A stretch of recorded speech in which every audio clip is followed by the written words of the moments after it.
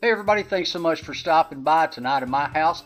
Hot dogs, chili cheese dogs, plenty of toppings, and we're also going to talk about seasoning the dog itself, and we're doing it on the Blackstone Griddle. Stick around.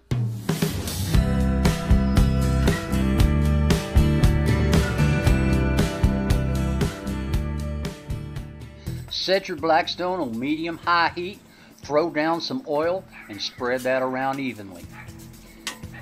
In a griddle-safe pan, throw down your chili sauce, push that aside to warm.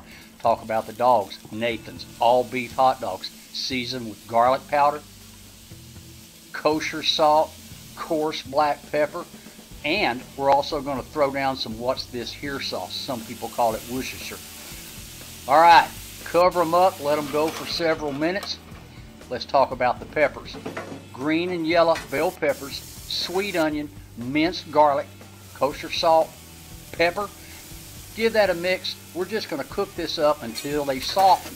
Several minutes, then push those aside. Let's check on them little doggies. All right, beautiful. Look at that sear on those.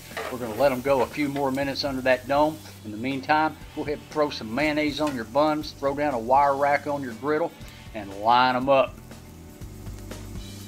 When your dogs are done, look at that. Perfect.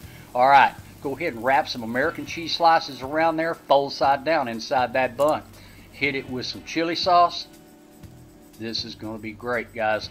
All right, next, those peppers, onions, and garlic. Squirt some water under those dogs, cover them up. That's going to help that cheese melt into all the other ingredients. Top it off with some relish, ketchup, and yellow mustard. Look at that. Absolutely perfect, and enjoy.